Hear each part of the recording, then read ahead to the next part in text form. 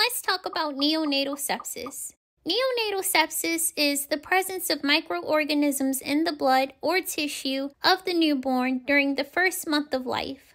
It can be classified as early onset or late onset. Early onset neonatal sepsis is an infection occurring in the newborn within the first 72 hours of life.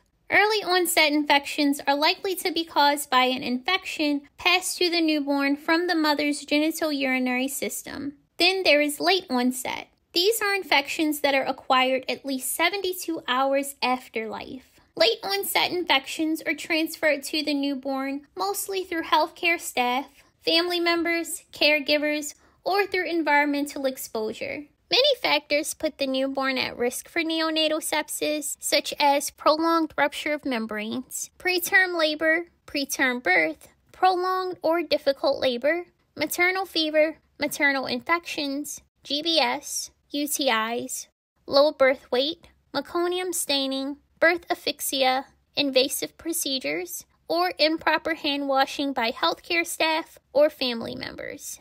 Let's go over the signs and symptoms that the nurse may see in the newborn with neonatal sepsis. Common signs of sepsis in the newborn include temperature instability, hypotension, tachycardia, pale skin, central cyanosis, hypotonia, poor weight gain, poor feeding, irritability, persistent crying. The newborn may also develop a rash, gastrointestinal problems, seizures, jaundice, hypoglycemia, decreased oxygen saturation. The newborn may have drainage from the eyes or umbilical stump, lethargy or listlessness. The newborn may also display signs of respiratory distress syndrome. The biggest challenge neonatal sepsis poses to the nurse is that the symptoms are usually subtle or vague, but these newborns can deteriorate rapidly. So if the nurse sees any of these signs, they should notify the pediatrician right away.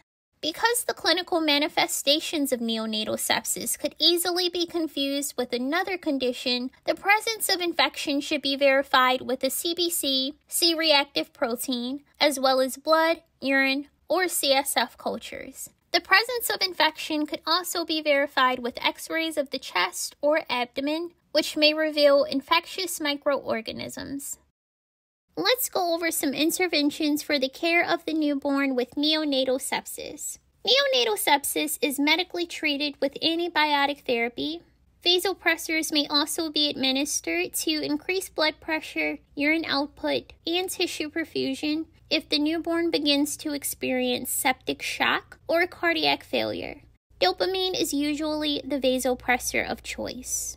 Interventions of the nurse caring for the newborn with sepsis may include monitoring vital signs, especially temperature. This is because these babies are at risk for hypothermia, which could lead to cold stress. To prevent cold stress, we want to maintain a thermal environment. This can be done by encouraging skin-to-skin contact with the mother or by placing the newborn in a radiant warmer. When obtaining vital signs, we also want to be on the lookout for low blood pressure and increased heart rate, which are signs of impending septic shock.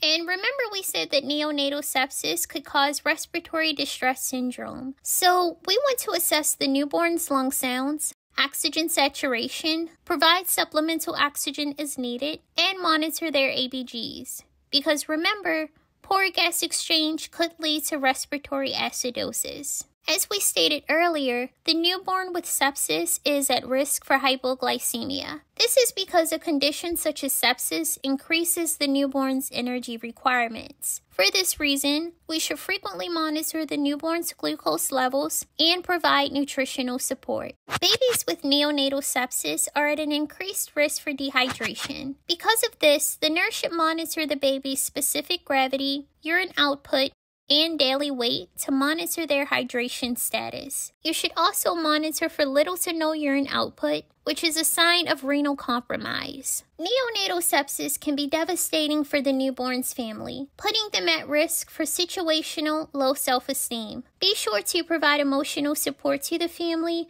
and encourage them to express their feelings and concerns. Most of all, the best intervention for neonatal sepsis is prevention, with frequent hand hygiene, educating the newborn's family, minimizing risks in the prenatal and postpartum stages, as well as early identification of newborns that are at risk.